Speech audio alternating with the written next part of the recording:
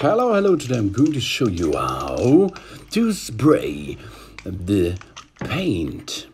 First step, we have to get the paint can in ready position. For this, remove the head and then extract the lock. Now it's time to bring up the room temperature. The can must not be too cold. 20 degrees Celsius is ideal. Shake it, baby. Shake the can vigorously for about 2 minutes until the mixer ball can be clearly heard in the can.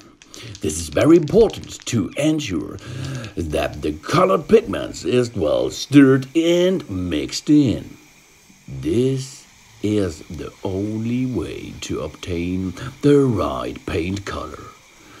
If possible, spray outdoor or in well-ventilated rooms, cellar, workshop or garage. Indoors, you must cover the surrounding area well to protect it from the fine misting of spray paint.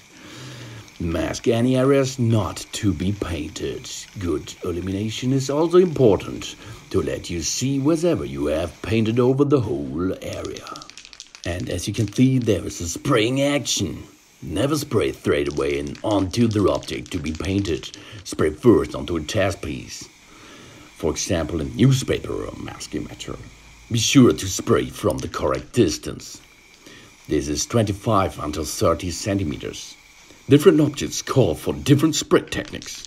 Start spraying close to the object, but not directly onto it. Press the actuator button down fully. Move the can slowly and evenly back and forth, changing direction only after the spray has moved past the object. This makes it easier to control the amount of paint falling onto the object and lets you ensure that too much paint does not build up, form runs or teardrops. The first gear is ready. Now it has to cool down a little bit. Don't try to get a perfectly smooth surface at the first pass. The first pass should be regarded as a preparator coat on which you will build a smooth, even finish with a second and perhaps a third passes. Spraying before the previous coat is fully dry, but with 1 until 2, maybe 5 minutes between each pass. We are now in pass number 2, as you can see. Further coats can then only be applied after 24 hours. Otherwise, there is a risk of lifting. And here you can see the spray technique is easy. You go from edge to edge and make a clear and smooth surface with your spraying paint inside.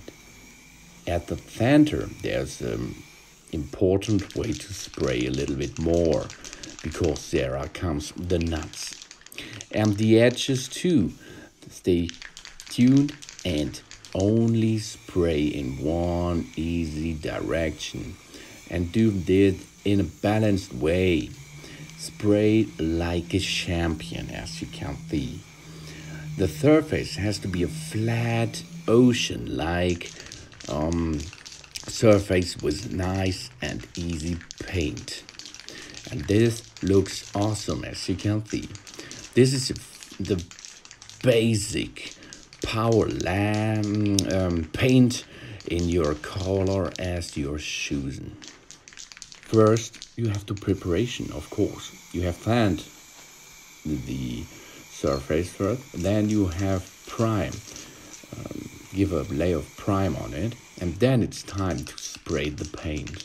And after the paint work, you can spray clear coat after, I think, 30 minutes. That is a wet in wet action.